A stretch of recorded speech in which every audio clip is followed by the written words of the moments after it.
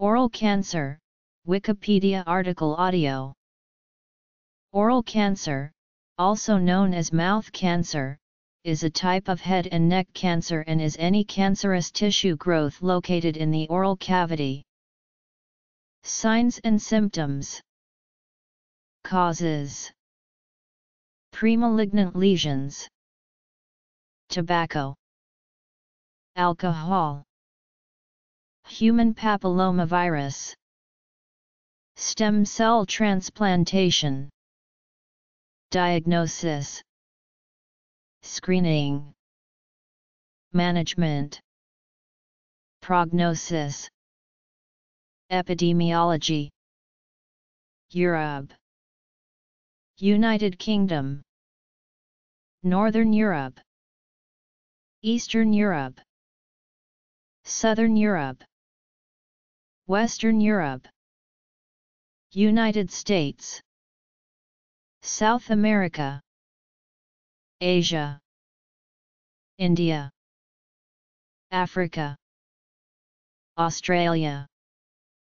It may arise as a primary lesion originating in any of the tissues in the mouth, by metastasis from a distant site of origin, or by extension from a neighboring anatomic structure, such as the nasal cavity. Alternatively, the oral cancers may originate in any of the tissues of the mouth, and may be of varied histologic types: teratoma, adenocarcinoma derived from a major or minor salivary gland, lymphoma from tonsillar or other lymphoid tissue, or melanoma from the pigment-producing cells of the oral mucosa.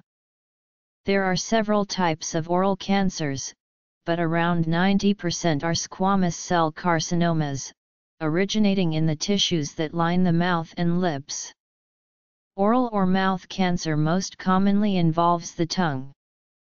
It may also occur on the floor of the mouth, cheek lining, gingiva, lips, or palate.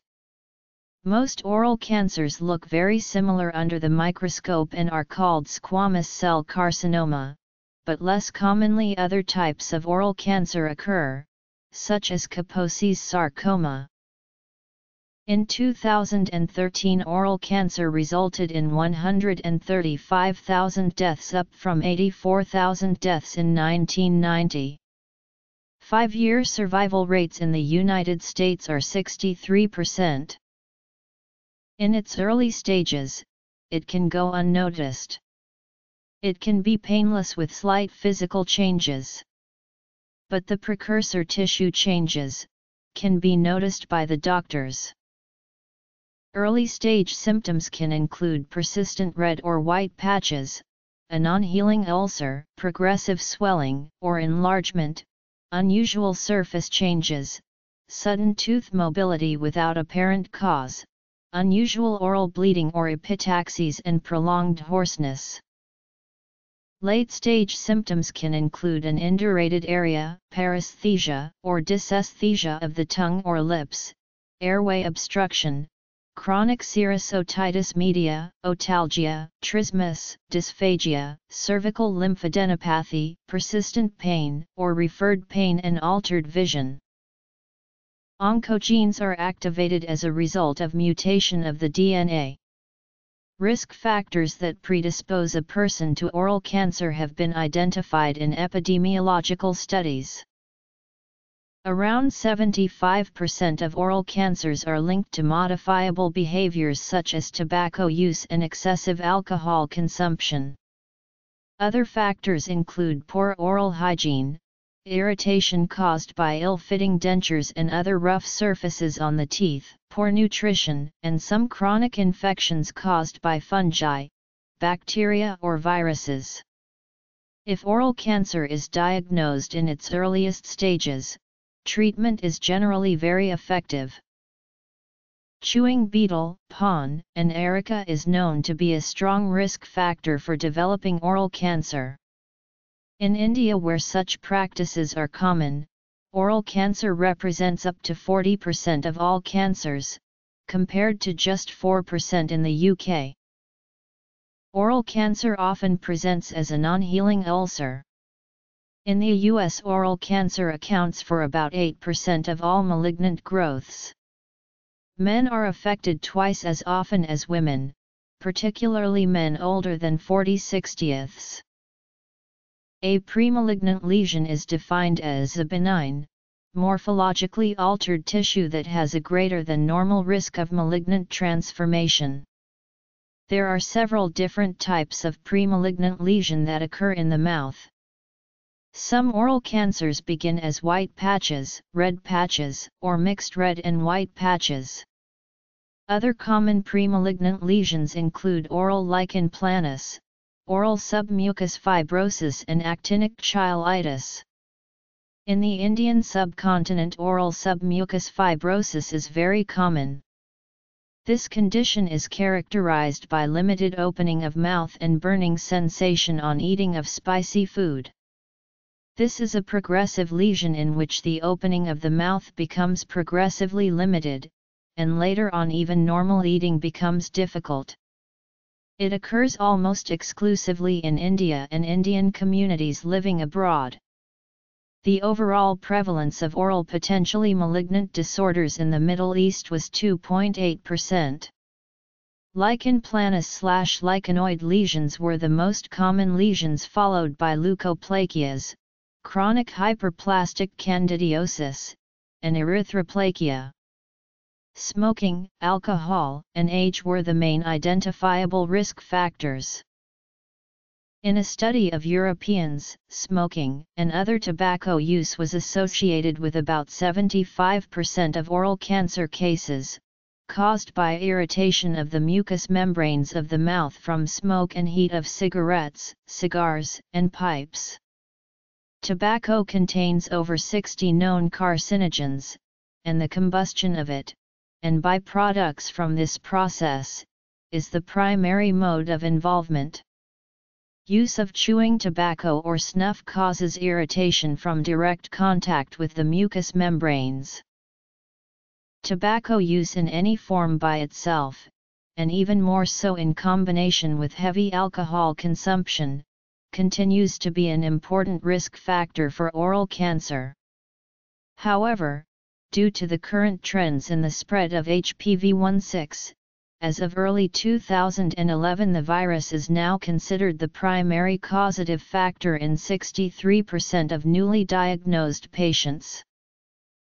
Some studies in Australia, Brazil, and Germany pointed to alcohol-containing mouthwashes as also being potential causes.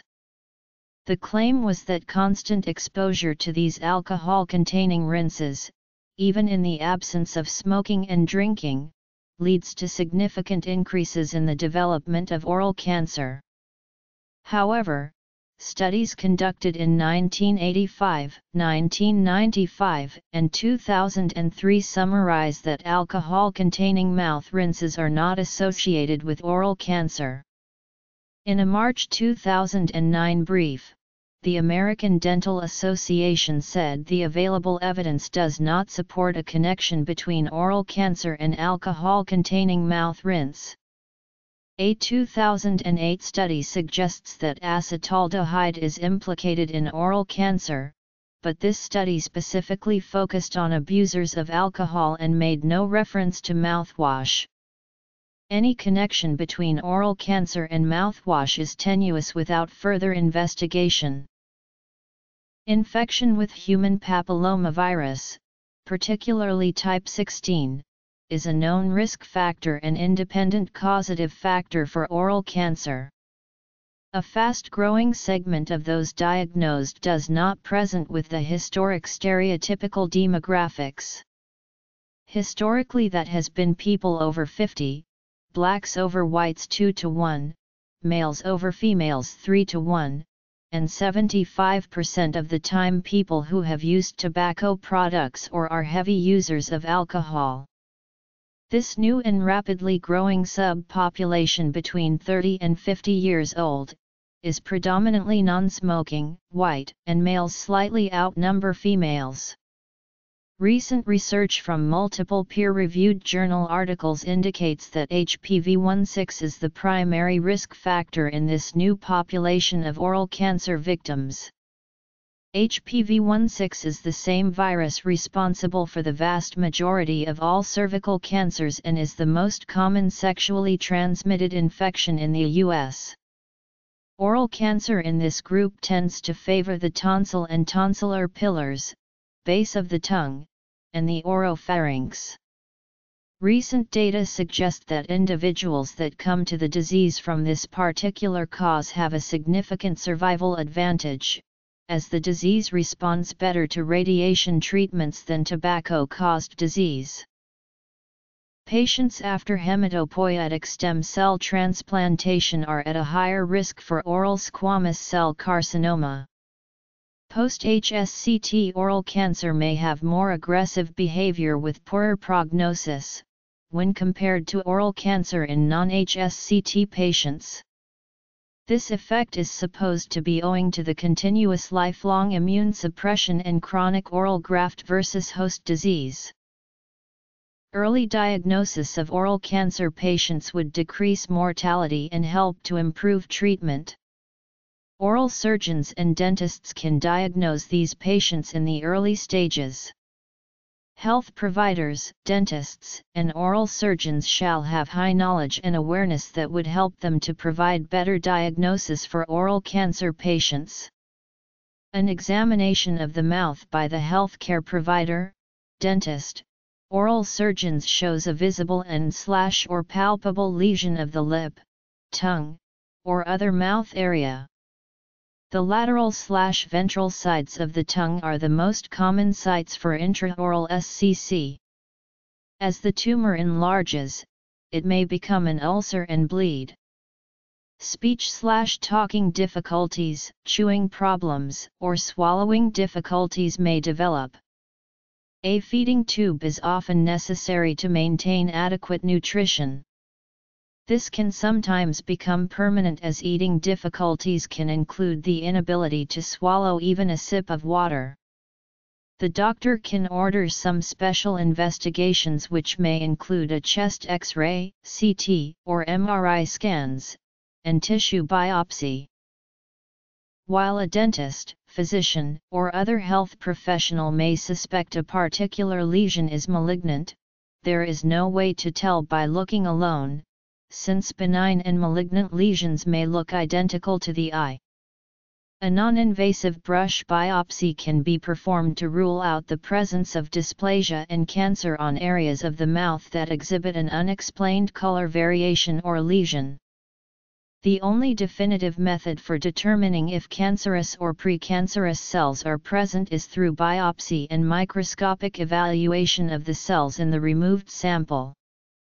A tissue biopsy, whether of the tongue or other oral tissues, and microscopic examination of the lesion confirm the diagnosis of oral cancer or precancer. The U.S. Preventive Services Task Force in 2013 stated evidence was insufficient to determine the balance of benefits and harms of screening for oral cancer in adults without symptoms by primary care providers.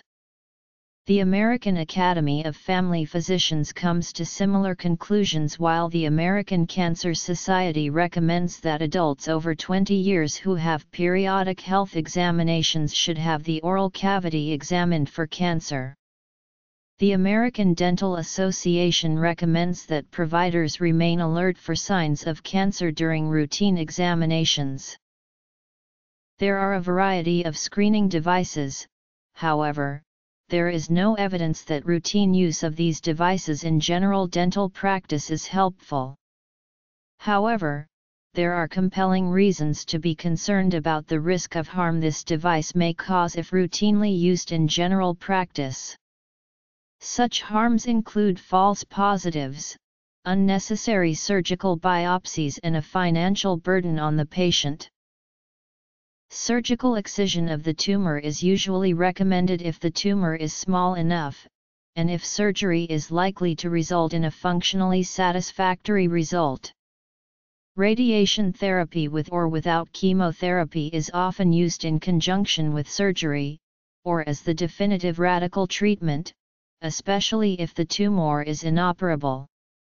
Surgeries for oral cancers include Owing to the vital nature of the structures in the head and neck area, surgery for larger cancers is technically demanding. Reconstructive surgery may be required to give an acceptable cosmetic and functional result. Bone grafts and surgical flaps such as the radial forearm flap are used to help rebuild the structures removed during excision of the cancer. An oral prosthesis may also be required.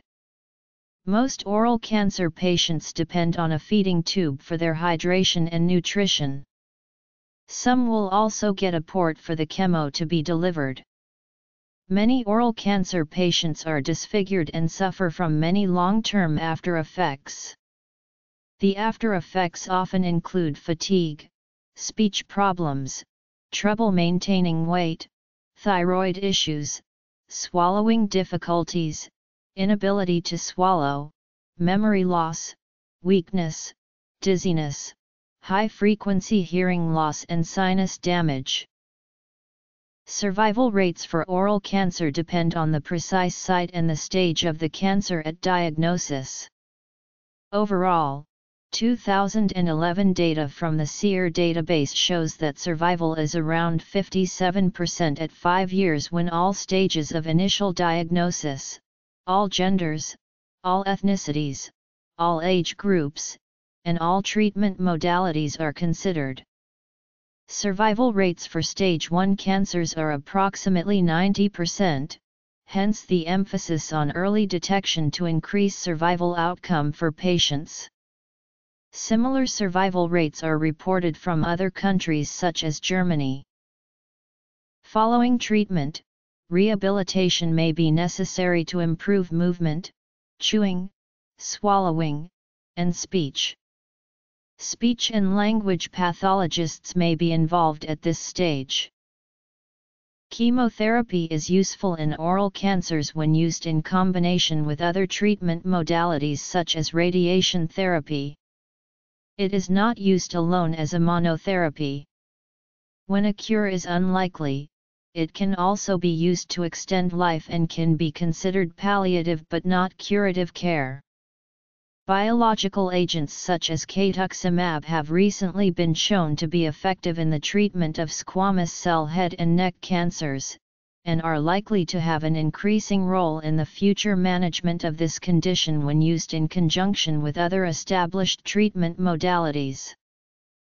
Treatment of oral cancer will usually be by a multidisciplinary team, with treatment professionals from the realms of radiation, surgery, chemotherapy, nutrition, dentistry, and even psychology all possibly involved with diagnosis, treatment, rehabilitation, and patient care. Prognosis depends on stage and overall health. Grading of the invasive front of the tumor is a very important prognostic parameter. In 2013, oral cancer resulted in 135,000 deaths, up from 84,000 deaths in 1990. Oral cancer occurs more often in people from the lower end of the socioeconomic scale. Europe places second highest after Southeast Asia among all continents for age standardized rate specific to oral and oropharyngeal cancer. It is estimated that there were 61,400 cases of oral and lip cancer within Europe in 2012. Hungary recorded the highest number of mortality and morbidity due to oral and pharyngeal cancer among all European countries, while Cyprus reported the lowest numbers. British Cancer Research found 2,386 deaths due to oral cancer in 2014. Other studies show this is particularly within the elder population category. Only 6% of people under 45 are affected by oral cancer. The UK is 16th lowest for males and 11th highest for females for oral cancer incidence among Europe.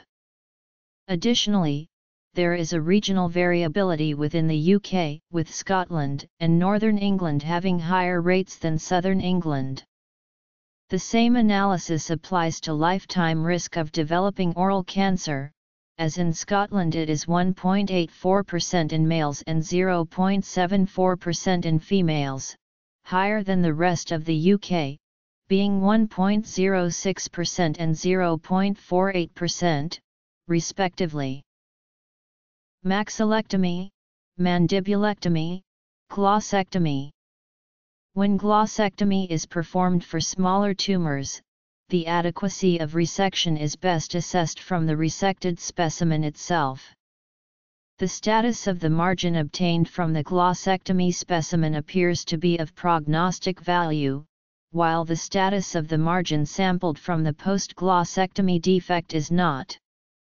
The method of margin sampling appears to correlate with local recurrence. Preference for tumor bed/defect margins may be associated with worse local control, radical neck dissection, Mohs surgery or KPMA, combinational, e.g. glossectomy and laryngectomy done together, feeding tube to sustain nutrition. Oral cancer is the 16th most common cancer in the UK, and it is the 19th most common cause of cancer death. The highest incidence of oral and pharyngeal cancer was recorded in Denmark, with age-standardized rates per 100,000 of 13.0, followed by Lithuania and the United Kingdom. Lithuania reported the highest incidence in men while Denmark reported the highest in women. The highest rates for mortality in 2012 were reported in Lithuania, Estonia, and Latvia. The high incidence rate of oral and pharyngeal cancer in Danish could be attributed to their higher alcohol intake than citizens of other Scandinavian countries and low intake of fruits and vegetables in general. Hungary, Slovakia, and Romania reported the highest incidences of oral and pharyngeal cancer. Hungary also recorded the highest incidence in both genders as well as the highest mortality rates in Europe. It is ranked third globally for cancer mortality rates. Cigarette smoking, excessive alcohol consumption, inequalities in the care received by cancer patients and gender-specific systemic risk factors have been determined as the leading causes for the high morbidity and mortality rates in Hungary. The incidence rates of oral cancer in Western Europe found France, Germany, and Belgium to be highest. The ASRs were 15.0, 14.6, and 14.1, respectively. When filtered by gender category, the same countries rank top 3 for male, however, in different order of Belgium, Germany, France. France, Belgium, and Netherlands ranks highest for females, with ASRs 7.6, 7.0, 7.0, respectively. Incidence of oral and oropharyngeal cancers were recorded, finding Portugal, Croatia and Serbia to have highest rates. These values are 15.4, 12, and 11.7, respectively. In 2011, close to 37,000 Americans are projected to be diagnosed with oral or pharyngeal cancer. 66% of the time, these will be found as late-stage 3 and 4 disease. It will cause over 8,000 deaths. Of those newly diagnosed, only slightly more than half will be alive in 5 years. Similar survival estimates are reported from other countries. For example, 5-year relative survival for oral cavity cancer in Germany is about 55%. Oral cancer's overall risk higher in black males opposed to white males, however specific oral cancers such as of the lip, have a higher risk in white males opposed to black males. Overall, rates of oral cancer between gender groups seem to be decreasing, according to data from 3 studies. Of all the cancers, oral cancer attributes to 3% in males, opposed to 2% in women. New cases of oral cancer in U.S. as of 2013, approximated almost 66,000 with almost 14,000 attributed from tongue cancer, and nearly 12,000 from the mouth, and the remainder from the oral cavity and pharynx. In the previous year, 1.6% of lip and oral cavity cancers were diagnosed, where the age-standardized incidence rate across all geographic regions of United States of America estimates at 5.2 per 100,000 population. It is the 11th most common cancer in USA among males, while in Canada and Mexico it is the 12th and 13th most common cancer respectively. The ASIR for lip and oral cavity cancer among men in Canada and Mexico is 4.2 and 3.1 respectively. The ASIR across all geographic regions of South America as of 2012 sits at 3.8 per 100,000 population, where approximately 6,046 deaths have occurred due to lip and oral cavity cancer, where the age-standardized mortality rate remains at 1.4. In Brazil, however, lip and oral cavity cancer is the 7th most common cancer, with an estimated 6,930 new cases diagnosed in the year 2012. This number is rising and has an overall higher ASIR at 7.2 per 100,000 population, whereby an approximate 3,000 deaths have occurred. Rates are increasing across both males and females. As of 2017, almost 50,000 new cases of oropharyngeal cancers will be diagnosed, with incidence rates being more than twice as high in men than women. Oral cancer is one of the most common types of cancer in Asia due to its association with smoking, betel quid, and alcohol consumption. Regionally, incidence varies, with highest rates in South Asia, particularly India, Bangladesh, Sri Lanka, Pakistan, and Afghanistan. In Southeast Asia and Arab countries, although the prevalence is not as high, estimated incidences of oral cancer ranged from 1.6 to 8.6/100,000 and 1.8 to 2.13/100,000 respectively. According to Globocan 2012, the estimated age-standardized rates of cancer incidence and mortality was higher in males than females. However, in some area, specifically Southeast Asia, similar rates were recorded for both genders. The average age of those diagnosed with oral sarcoma cell carcinoma is approximately 51 to 55. In 2012, there were 97,400 deaths recorded due to oral cancer. Oral cancer is the most common form of cancer in India. 130,000 people succumb to oral cancer in India annually. The reason for this high prevalence of oral cancer in India is primarily tobacco consumed in the form of gutka, quid, snuff, or misri. There is limited data for the prevalence of oral cancer in Africa. The following rates describe the number of new cases or deaths per 100,000 individuals per year. The incidence rate of oral cancer is 2.6 for both sexes.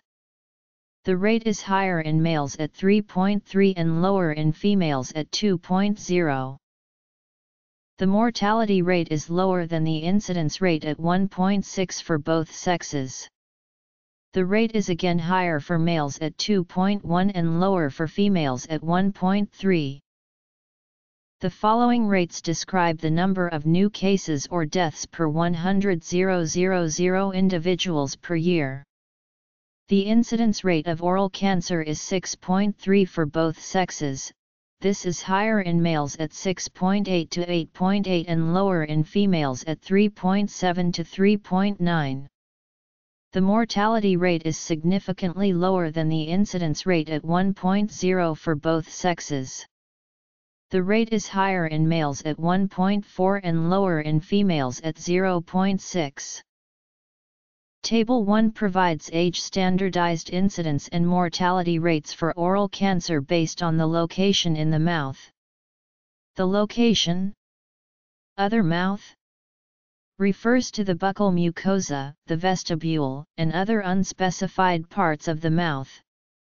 The data suggests lip cancer has the highest incidence rate while gingival cancer has the lowest rate overall. In terms of mortality rates, oropharyngeal cancer has the highest rate in males and tongue cancer has the highest rate in females. Lip, palatal, and gingival cancer have the lowest mortality rates overall.